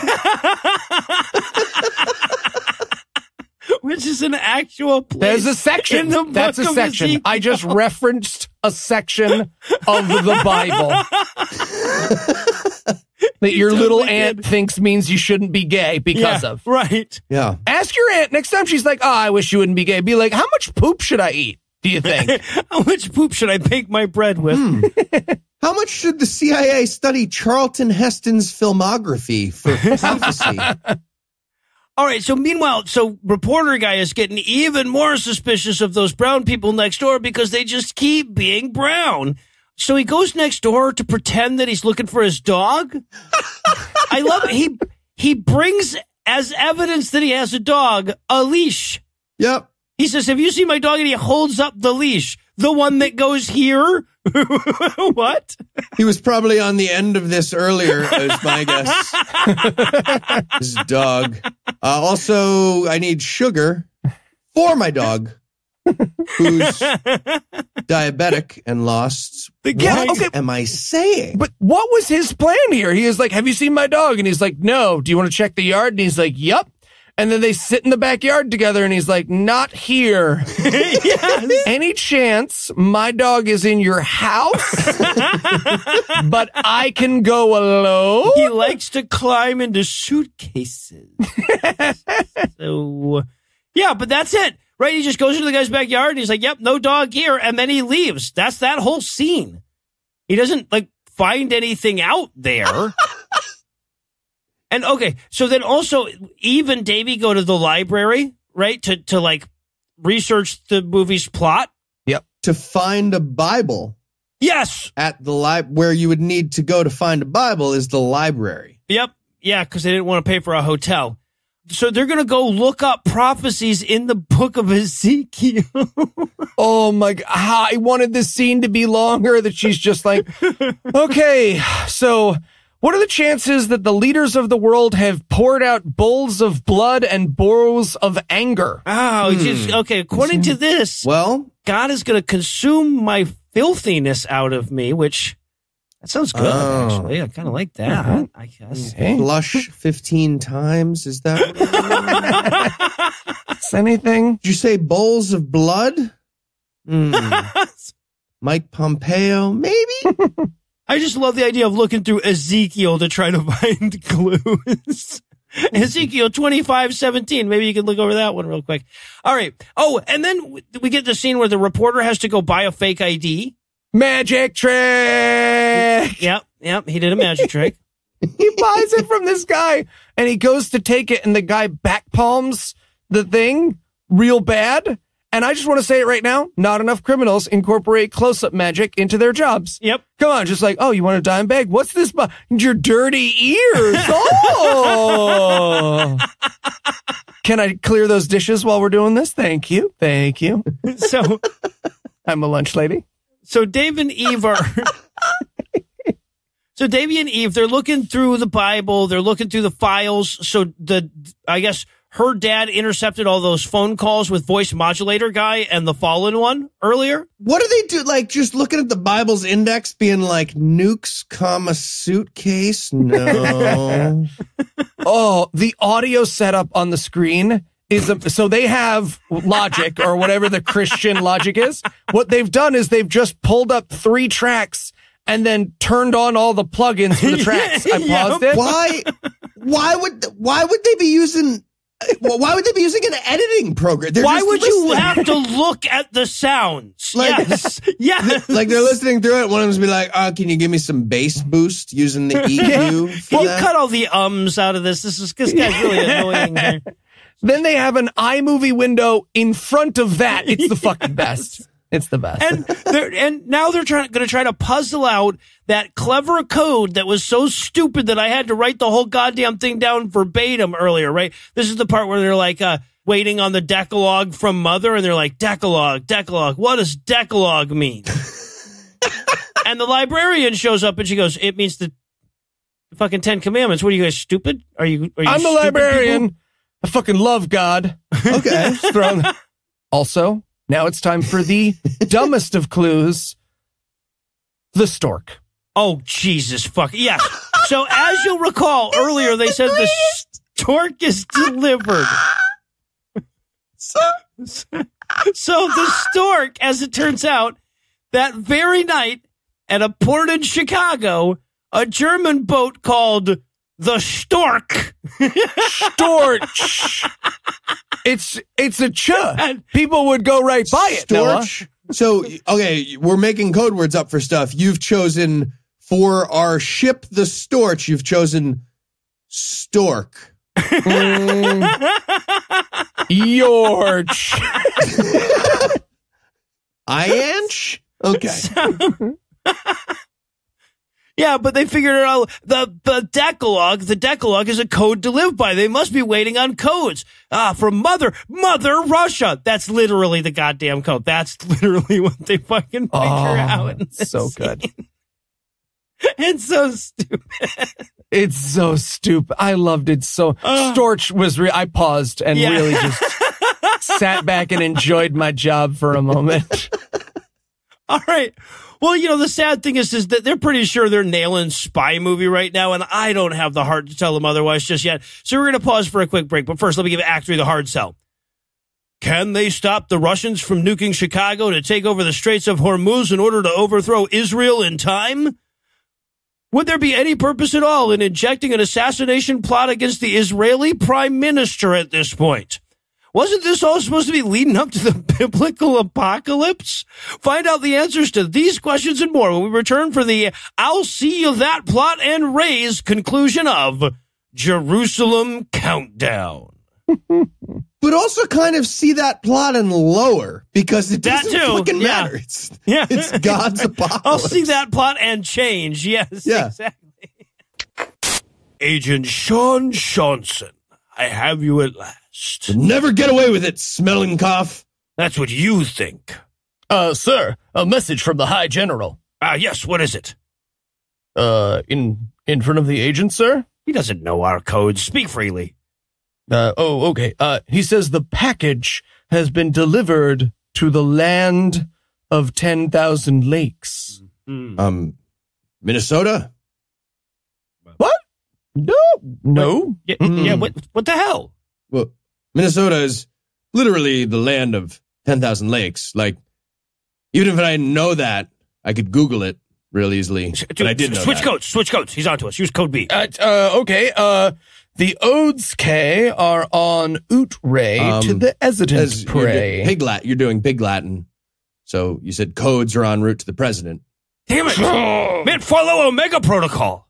Yep. Finally, just so you know, you're Choctor Chald, and he says, wow, "Chont churry about the trash. It will cheer up on its chone." Well, yeah, I didn't get that one. Aha, I knew it. Now get me my chemroid dream. Okay. Choke.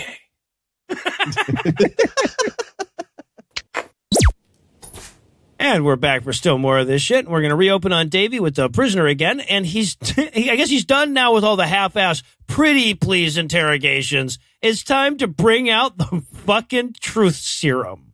Imagine being so bad at writing this movie that you need to introduce truth serum. There was no other way to solve this movie. Serum. Yep. But it doesn't even work. Okay, this is so many layers of bullshit, right? First of all, he says, do you know what narcosynthesis is? And I said to myself, I'm thinking making drugs. But no, it's not, actually. I looked it up. Really? Yeah, it's recovering repressed memories under hypnosis, which is neither narco or synthetic. I mean, it is synthetic, but they don't mean for it to be. It's not truth serum. Well, that's exactly. That's also not what they're doing. So it's bullshit named bullshit, bullshitly done by bullshit. And they don't even understand it. They get confused by their own stupid plot thing. I know. He stabs the truth serum into him like a crazy stabby weapon. And then he's like, is it working? And I wanted the guy to be like, no. And get. And then David Ayer White's I can't tell if he's. Okay, fuck. It's not working. Wait. It can't. Wait. Is it? It's not. It is. Wait. Say again. What would I say if you asked me if it's working? Yeah. So and Davey's so mad he does the pick you up and push you against the wall with my elbow thing. Oh, Davey's mom left him alone and he watched The Dark Knight. Oh shit. And David Ayer White, like, winding up to be mad is one of my favorite things. He's trying to be like the badass cop, but he has to, like, build into it. And then it turns into just like, smell my elbow. What? Where's the nukes? Smell my elbow again. Is the truth serum working now? Okay. Fine. And he's going like, where are the bombs? Where are the bombs? The guy won't tell him. And he's like, where are the bombs? He's like, we're going to blow up the Israeli prime minister. He goes, fuck, what? What? Like, we needed another plot point? Yeah. and honestly, it's because we needed Eve to fail yet again in this movie, right? Because this is where they split up. Eve's like, I'll go save the prime minister. And he's like, okay, I'll go to Chicago and find the bombs. I bet one of us will be successful. Oh, and then they're about to run off, and she goes, Shane, I know that there's been no hint of romantic interest between the two of us until this very second, but it's Act 3. You want to kiss or something? We're probably not going to see each other again in the movie. Yep. Let me throw this out there. David Ayer White's best on-screen kiss. Saying it right now. Really? It was strong. Yeah. Yeah. Absolutely. For David's work, that's his best work. Yeah, okay. He didn't, like, bump his weird chin or his forehead. I feel like, those two positives right there. No, you're right. Everything was in the right direction and everything. He didn't scratch himself on Andrea Logan White's sharp face. Well, and that's the thing, though. That's the thing, is that 90% of the kisses we've seen on screen with this guy are with his extremely sharp wife. So, yeah, I can see why he's a little standoffish at this point. All right, and then we get to Heath's best worst. Truck jumping guys. Dive roll. So these guys, they're trying to look cool. They're trying to do like cool soldier walk, but the snow is 2.5 feet deep, and they're like, they have a 2 dive roll minimum in their contracts. And the snow went down my neck. It went in. It's in the jacket. It's cold. It's inside. Time out. I have to go inside and start over. I'm getting hot chocolate. They also have this amazing moment where they get to the fence and they go, approaching the insertion point. And 1, the Eli Bosnick story, but 2, they don't have like wire cutters or anything. No. So there's just a second and a half where these 2 sweet motherfucking badasses are just like, and we are here at the insertion point. Let me hold on to this and see if anyone notices. I'm fucking the fence. You can do whatever you want. I'll knock at this fence. You're knocking it? So, well, that would be better than Dean. Okay, so Dean, the fallen one, also has to sneak onto this airfield because apparently they need soldiers on one side of the airfield plus somebody going in the front door as well for whatever reason. But don't worry, he's got a clever ruse to get by the soldiers there. Hello, today, weather, huh? What? Sure is. What? It's weathery. Do you have any military words that would confirm your military self? You got your... Say... I'm not going to murder you, if that's what you're wondering. You're not. And again, just to remind you how convoluted this fucking plot is, right? So he's got a bomb that he's going to try to put on the plane that the Israeli prime minister is about to get on. So what he did is he had his guys break into the airfield, shoot the guards that were there, get on the phone on the other end that this guy's going to call and ask, should I let this guy through, and pretend to be his superiors and say yes. Instead of just having those guys that already broke in drop off the goddamn bomb. Well, you know what it was? They can't do their sweet flips while they're holding a bomb. While they're holding a bomb. You want to dive roll with C4, man? Do you want to dive roll with C4? You guys could just not dive roll. Get the fuck out of here. We, sir, cannot. So he goes to the plane. He's got his bomb, and the one soldier's a little suspicious. But don't worry, he takes that soldier out with that purple flashlight laser thing that he had earlier. Remember? Taser pen. Nailed Full it. Circle, motherfuckers. I mean, that already exists as a, like, not a pen thing. There's really you no didn't have reason. to build that out. You could just have it be a taser. Straight taser. Like, somebody heard laser pen and they were like, taser pen. This is amazing. Yes. It rhymes. We're making a taser pen. All right, so Eve gets there just as Dean is about to blow up the plane, and there's a big pew, pew, pew, pew, pew, pew, pew, pew fight, right? But she's not there in time. God damn it, if he doesn't manage to blow up the airplane, well, to show the airplane and After then effects pan the up airplane. really quickly to show a mushroom cloud above it. Okay, but here's the thing. She's pew, pew, pew, pew, and then he manages to text fucking explode. Yeah, Right. to 4311. Just in time, she like comes up to him. She's like, you with the cell phone, are you typing explode now into your cell phone? You have to tell me. If you are, stop and put your hands up. Yeah. So she fails. He blows up the plane, and then he just drives away. What was she doing? And she's like, well, damn it. and again, she's not driving away on a car, right? He's driving away on one of those little carts that they drive around airports on, right? So We it's not said like the cart. she's We said the cart moving was quickly. base. We said outside earlier. I'm and now outdoors. This is all We said of this outdoors is base. It's part of the game. I wanted so bad for him to just like have a little old lady that he's driving to her gate at the same time. He's just, I'm not a monster. Beep, beep, beep, beep. All right, so now we cut over to the reporter who is, okay, this is amazing. He's decided he needs to break into his neighbor's house because they are very brown. And here's his goddamn plot. Everything in this movie is so needlessly complex. He went and got a fake ID with his neighbor's address on it and then called a locksmith to help him break into his house by claiming that it's his. He got a fake ID for this. Oh, God. Also, I almost nominated this as my best worst. The Go Fuck Yourself Locksmith Services. It's a weird branding. You know, like the Dirty Dicks restaurants where they're mean to you on purpose. That's this locksmith. He's like, so I'm gonna, you gonna let me into the house? And he's like, fuck you. I wanted him to be like, oh, also if my wife comes home and she looks like a big Muslim dude, no. No? Just no? So the locksmith goes to open the door and he's like, oh, wow, you guys got a pretty awesome lock, huh? And he's like, yeah, we sure do. It's like, we didn't want anybody getting in here. And he's like, I got to go get my bigger lock pick, apparently. Question, are you a fast locksmith or like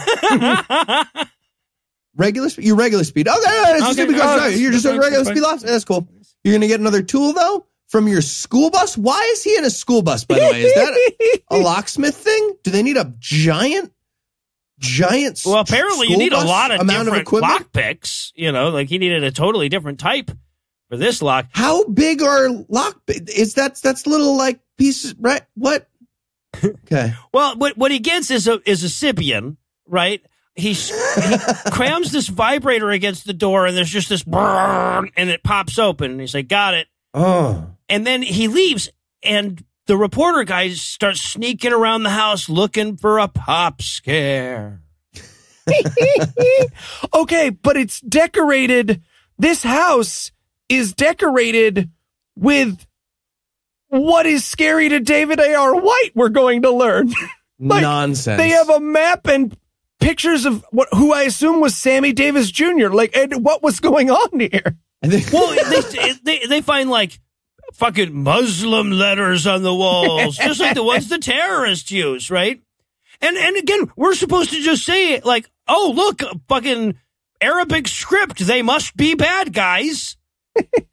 Why would they paint the walls with Arabic? If you're This is a great question. If Seems you're like a a weird terrorist, you rent a house at 123 Maplethorpe Lane, and you're trying to blend in, and you're like, all right, what do we paint something on the wall, something terroristy on the walls, right? In Arabic? Yeah, well, clearly. Yeah, sure. Really. And hey, when we're setting up our terrorist maps and stuff, let's stack them one on top of the other. Yeah. That way, if somebody finds one, they'll think, oh, they're only going to bomb this town, but then they pick up the map and it'll be like, whoa, they're going to bomb 2, 3, no 4 towns, right? Okay, but still, let's put the red X's where we're actually going to do it. Well, so yeah, for obviously, sure. you got to have the red X's on I the feel bombs. like we're not going to have a fucking city. timer that shows you how much time is left on the bombs? Come on, right? Obviously. Okay. What should the Arabic on the walls say, though? What do you want it to say? Like, oh, I wish there was a way of finding out what this said in Arabic. God, I wish. Man, do I want to know. It just says, we are terrorists. Please don't translate. Yeah, right. Oh, also, any chance this movie had of not being the silliest thing possible is offset by the fact that the reporter, when he finds the maps, holds the flashlight in his mouth like a big old dick. He does, yeah. So any tension that this movie was building is thrown off by this chubby gentleman being like, oh no, Carry Young, not Carry Young. So much drooling. I'm drooling. Yeah. He's about to leave and he's like, oh, you know what? I didn't look in the basement. Those are always super creepy. I should go down there. So he goes down there. This is where he finds all the terrorism blueprints that they've left about. Why is he still looking around at this point? Like, can he not call it in now? Like, if he was like, hello, FBI, my neighbor has terrorist stuff and guns that I found. And they'd be like, well, did you check all the rooms, including the basement? Maybe there's a perfectly good explanation in the attic. Did you check the attic? Do they have like suitcases that are not bombs that would disconfirm your theory? You need to go downstairs. You can call us back. So then we cut over to the scary Gutterin dude who's driving home just that very minute. Right? Yeah, Muslim guy and his henchman who appears to be Emo Phillips are driving to go get the suitcase nukes. Yeah. Yeah, right. So he gets the call from the fallen one telling him it's time. And just then, fucking Chicago reporter guy finds all the suitcases, which have smaller suitcases inside of them. Why would that be helpful? Like, him seeing suitcases just being like, oh, is that Louis Vuitton? Like, those are nice. But even better, at this moment, we get to see what David A.R. White thinks the inside of a nuke looks like, and it is glorious. I am so glad that this is an audio medium so that I can tell you, the listener, to picture a coffee can with wires coming out of it, and for you to be 100% accurate in what this suitcase nuke looks like. It's an Acme anvil and Acme dynamite, and there's like an emu in there. It's ridiculous. Yeah. So I honestly have no idea what a nuclear weapon would look like in such a in this I guarantee whatever it is, it's not that. I don't know either, but I promise it's not that. But just then, as he's finding their suitcase nukes, and by the way, literally the suitcase has a suitcase that has a nuke in it. They come from Russia. I just thought that was fucking hilarious. So just then, the bad guy shows up and realized that the door's been opened. So damn it, they're going in hot with their guns drawn. This is where he calls 911? Yes. Yeah. From his phone 10 feet away from the bad guys? Also, quick reminder, you can text 911 now. Like, I don't need movies to know that. I know they're just building tension, but you need to know that you can text 911 now. Yeah. Yeah, so he calls 911 and he's like, I have a very quiet emergency. Sorry, what? God, I wanted that scene to go on forever. Just 40. Okay, sir, I need you to speak up. Is that D as in dog or B as in boy? Really wish you were better at this. What I love about it is that the 911 operator needs so little information. It's just like, my neighbors have guns. It's like, yeah, that's legal, right? And bombs. Well, that's still not technically illegal yet. They're brown. Right. We'll be there in a minute. Brown, you say. Brown. Oh, we're coming. We're there. We're already there. My favorite part, he ends the call by being like, please hurry. And they're like, yeah, it's 911. It's 911. Please hurry. Okay, we'll hurry for this one. Sorry. Your emergency is the important one. I see. Okay. Okay. Bye? Do I say bye? I love you. I love what did you say? Good night and good luck. What? So now David A.R. White, who up until this moment, while the reporter guy was rooting through the house, we keep seeing him driving like randomly through Chicago yelling, nukes, nukes, and not having any luck, right? But now he gets a call about this 911 call. He's like, hey, we just got a report of a 911 call of a guy saying there were some bombs with some brown people. And he's like, that must be my guy. So he starts heading that way. Luckily, he just knows Chicago real well. Yeah. So he gets to the house. The bad guys hear the cops coming and start firing on the cops, but luckily Dave can shoot even shootier than the bad guys. They kill so many cops. I mean, to be fair, the cops probably shouldn't have worn those duck hut costumes and run back and forth in the exact same pattern. But, yeah, David A.R. White does not, luckily. That was problematic, yeah. He's just like, guys, stop strafing in a perfect pattern. Just walk forward into the house. I'm going to go right into the house. Did that guy ding when he shot you? Okay. Why did you just turn around like that? It's a bunch of points. I feel like I see what's happening. Waka, waka, waka, waka. Does anybody have a power glove? I feel like that's maybe an advantage all right. here. And then we get the reporter guy. He's hiding in a basement closet. And he prays to Jesus, even though he's not super sure about the whole Jesus thing. And he's like, I'll believe in you if you will, like, you know, maybe send Chuck Norris to kick a little ass. Oh, it would have been so good. I wanted so bad for Jesus to show up and kick some ass after this. So he prays. He's like, Jesus, if you'll let me see my wife again, I'll totally suck your dick. And Jesus is like, that's what I was waiting to hear. My plan is crushing it. Gotcha. One reporter in suburban Chicago. Yeah, and so he prays to Jesus. He's like, Jesus, help me. And Jesus is like, yeah, I got you, man. And then he runs and tackles the terrorist. It's like, Jesus didn't even do anything. You did all the shit. Okay, there's a vital moment that happens here. Reporter guy, like, stands up to shoot the bad guy right before he can activate the nukes in this scene. Mm-hmm. But his shirt, he's got, like, a sweater on over his T-shirt, and his sweater is all fat guy scrunched. Look, I fucking get it. That's me every morning and 3 times a night. But he has to, like, pull down the sweater over his tummy and then be like, it's just been the movement's ruined. Like, hold on. The timing. I'm gonna do one notch different on the belt. Just give me a second. But yeah, so Davey and the reporter guy double team evil Muslim dude, and his sidekick's about to detonate the bomb, but they take him out just in time. Just in time. Yeah. Well, I mean, just in time as in you have to do 8 to 9 minutes of last-minute Python coding to activate this bomb. Right. There's so much typing involved. It's like, all right, I can detonate this bomb as soon as I'm done with this blog post. There was like a puzzle game with numbers and like you had to match up like the mushrooms like Mario 3. And then like at one point, I'm not crazy, right? He literally had to type 7 wonders 3 or 4 times in a row to like finish the bomb go code. Yes. So dumb. You want a real complicated trigger on your bombs. That's what you want, is a lot of complications. Fuck. Oh, he's doing CAPTCHA. No, that's not. I mean, it's just show me a different. I don't even know what you're going for on that part one. of a sign hanging into that cell on the top left. It's part of. Wheels are part of a car. I don't even use this email anymore. This is ridiculous. Prove to me you are a robot, you fucker. All right. So, but they, hooray, they stop him before the bomb can go off. So reporter guy goes back to his wife, just like he asked Jesus for her. And he says, honey, it's okay. I'm a Christian now. Let's pray quick because the apocalypse is coming. Like, there's only 4 more minutes left in this movie. So I've only got so much time. Yep. Oh. And boy, I'll tell you what, for somebody who says he doesn't like this band, he sure knows all the lyrics. Yeah, right? He's like, let me pray to Jesus. And he's like quoting big, long Bible script and shit.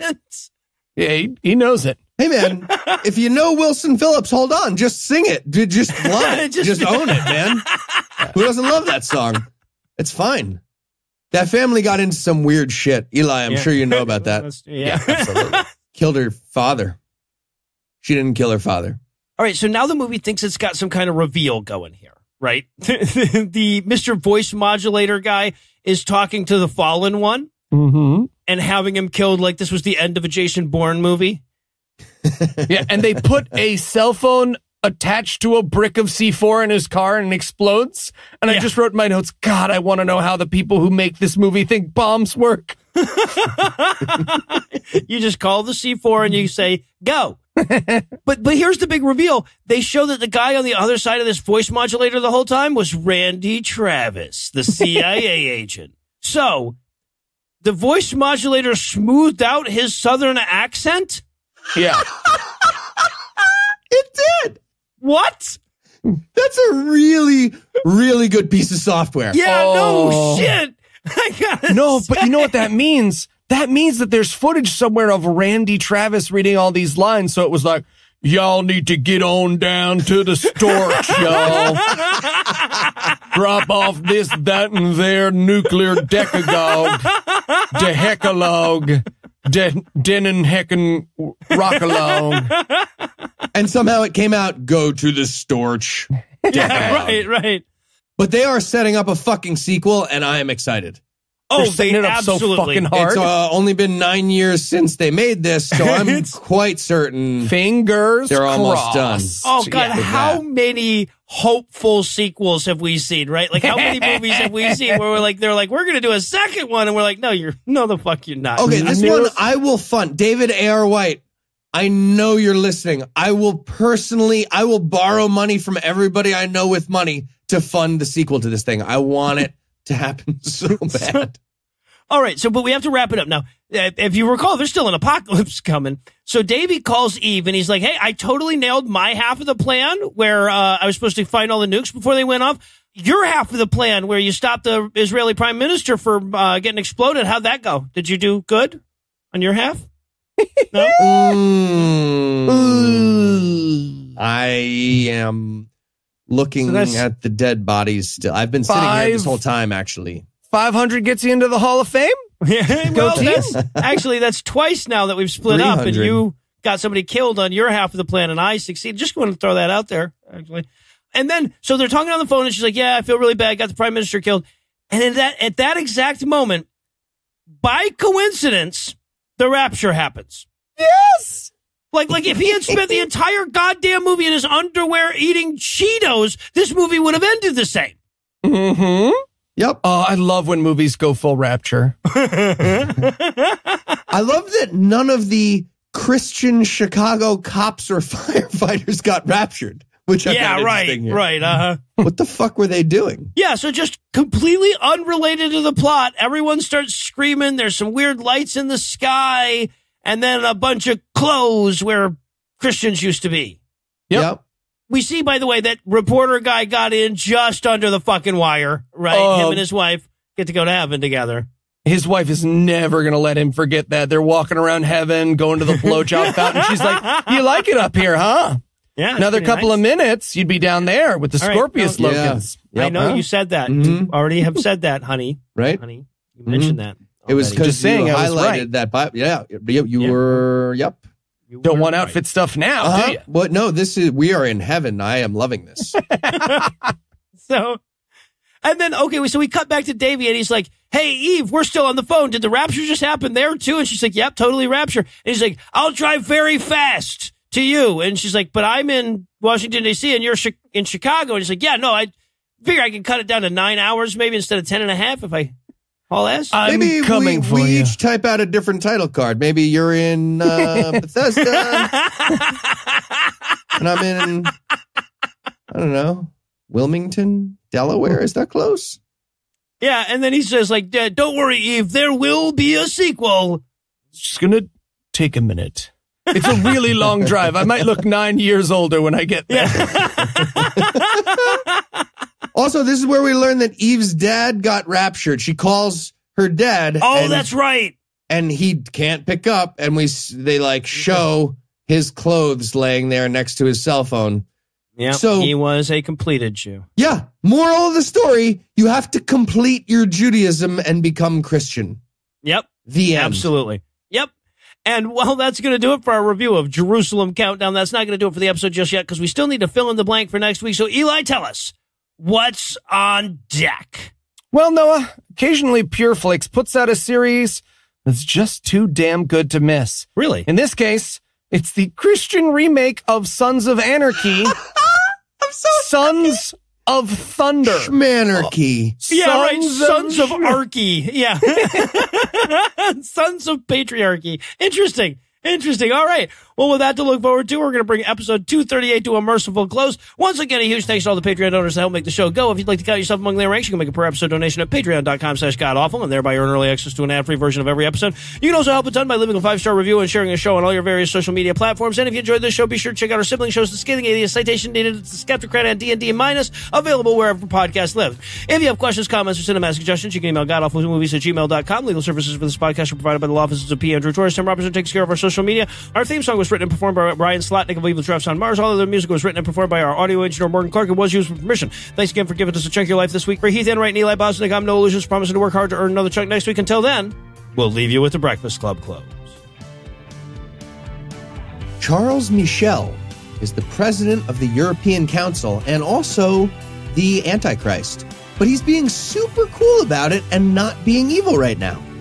Author of the source material John Hagee would go on to blame the Jews' disobedience to God for the Holocaust, and then later issue a formal apology to Catholicism for pointing out that Hitler was one of their guys. Allegedly. Evil terrorist cell would eventually be taken down when Sean Daughtry cracked their code of A being 1, B being 2, etc. What's...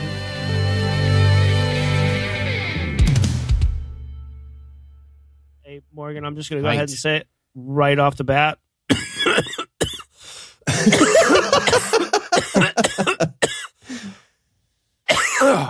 Just all fucking day. Just get ready for it.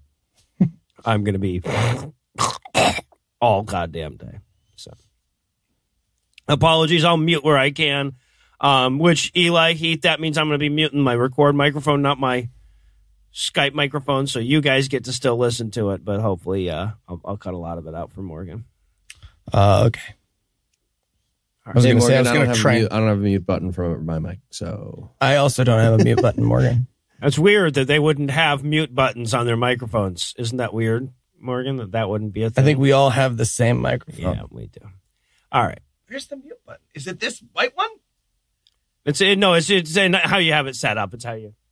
I don't know that there's a mute button on the microphone itself, and I don't think you'd want to hit the microphone itself in its casing while you're. Don't worry, Morgan. The if I feel myself does start not to have me. like a no. It doesn't have like no. I'm going to push this button. It's like what you've pushing got. Pushing it. Don't press it. Don't do that. You broke it. What does major error mean? Oh my god! All right. I had a fucking roommate who had the energy drinks, the XM.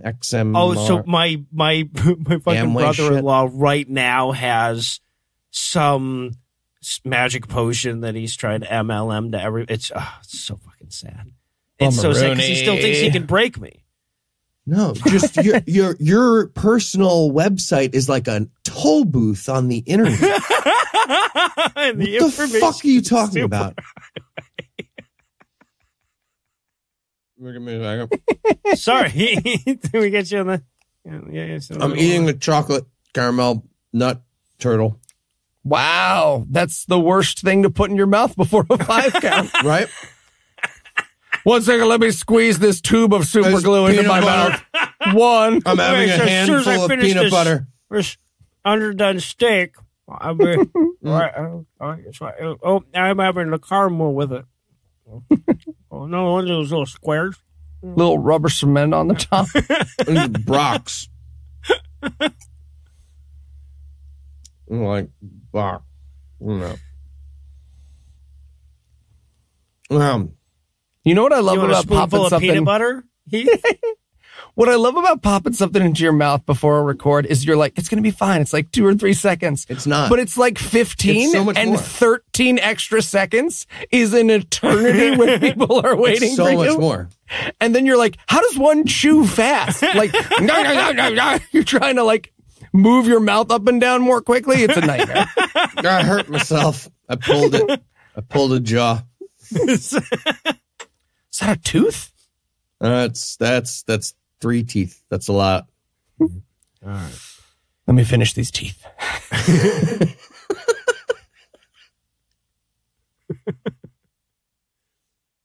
The preceding podcast was a production of Puzzle and a Thunderstorm, LLC, copyright 2020, all rights reserved.